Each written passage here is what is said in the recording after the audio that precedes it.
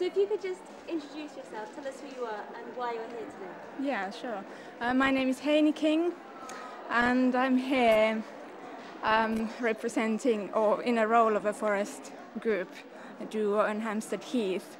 I live just next to the heath myself, and I have 3 children under 7 years old. So that's my little bit that I want to do to promote things that I believe in. How did you get involved with the Safe Childhood movement? My friend Sophie, who I do it with, just said she's coming, and I looked at the program and it looked super interesting, so I wanted to come along. And has it met your expectations? Yeah, it's above my expectations. It's been really good to see people being so serious about things that they believe in, which is not all that. It doesn't happen that often. I enjoy seeing that, and also it's been informative and encouraging, and I've got a lot of practical ideas for several things. Do you have a particular high point?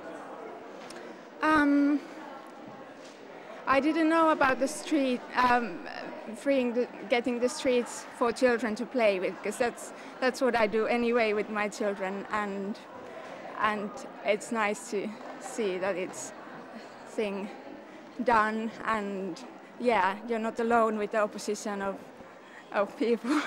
So do you think you'll leave feeling optimistic or pessimistic? Very optimistic. Yeah. Fantastic. And do you think you'll keep staying involved and in touch with the movement? Yes, I do. Yeah.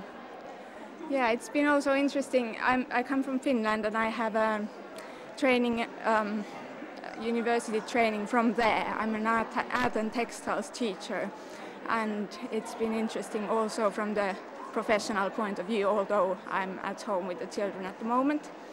Yeah, and I also do a craft Sunday school in Hampstead, where I live. So it's just nice to feel that I'm part of something. I'm not that alone. That's great. Yeah. Thank you so much. I think that's perfect. So you run a forest school? I'm not a forest school trained person, but I just